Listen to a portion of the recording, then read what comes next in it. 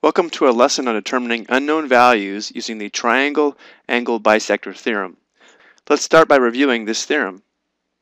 The triangle-angle-bisector theorem states that if a ray bisects an angle of a triangle, as we see here in purple, meaning this angle here is congruent to this angle here, then it divides the opposite sides into segments proportional to the lengths of the other two sides of the triangle.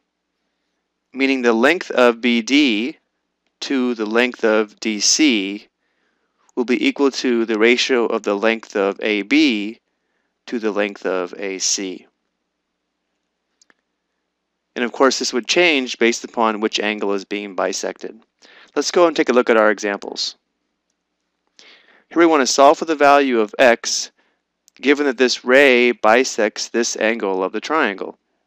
So it divides this opposite side so that it's proportional to the other two sides of the triangle. So in order to solve for x, our proportion would be 5:3, as 4x plus 1 is to 15.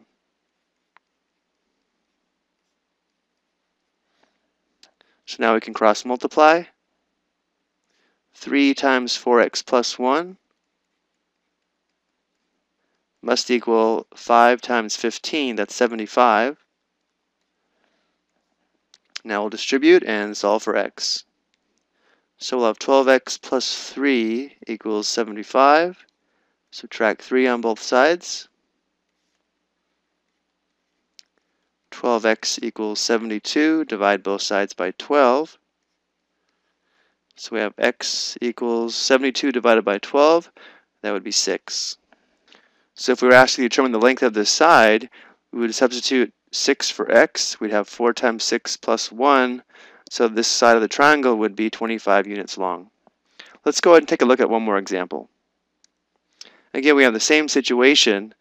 We have an angle bisector of this angle here. So it divides this side of the triangle so it is proportional to the other two sides of the triangle. So the ratio of 4 to 3x minus 3 must equal the ratio of 10 to 18. Now to solve for x, again we'll cross multiply. So we have 10 times 3x minus 3 equals 4 times 18, which gives us 72. Distribute the 10. So we'll have 30x minus 30 equals 72. So add 30 to both sides. Add 30 to both sides. So we have 30x equals, this is 0, 102 divided by 30. Let's go over here and perform long division. 102 divided by 30. There are 3 30s in 102, that'd be 90. Subtract, that'll be 12. So this gives us 3 and 12/30ths. And these both have a common factor of 6. There are 2 6s in 12 and 5 6s in 30. So x is equal to 3 and 2/5. If we want to have a decimal, that would be 3.4.